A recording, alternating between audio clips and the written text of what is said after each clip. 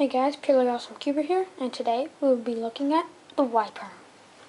So the way to recognize this is what you'll have is a bar here and a bar here with a corner that has opposite colors to both of those centers, and then on the other side the corner will have opposite colors to both of those centers, but there will be no bars because these two edges need to switch like in a Z-perm.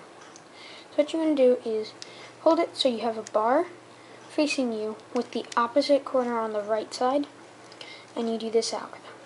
F, R, U, R prime, U prime, R, U, R prime, F prime, and then you have this LL case, so that is R, U, R prime, U prime, R prime, F, R, F prime.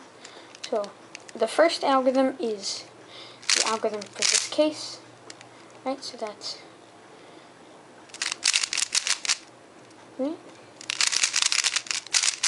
So a little bit faster that is. Right. So a trick for the ending is if you do it,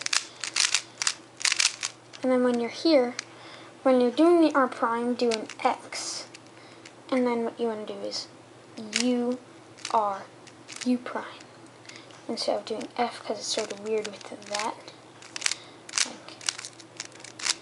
Right, so you can do it.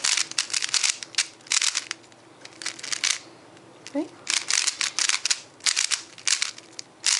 So, yeah, that is the Y-Perm, guys. Thanks for watching this, and I'll see you next time.